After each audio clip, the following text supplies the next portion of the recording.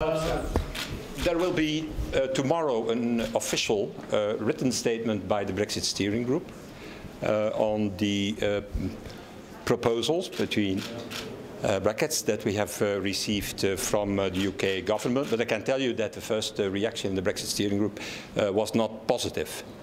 Not positive in the sense that we don't think that it is really the safeguard that islands need. But tomorrow we will give point after point the reasons for that, what is not acceptable in the proposal. Is it a basis for negotiation? I said to you that tomorrow there will be a written statement about it, and the first assessment of nearly every member in the Brexit steering group was not positive at all. Do you think it's a serious effort, or is this just trying to put the blame on you?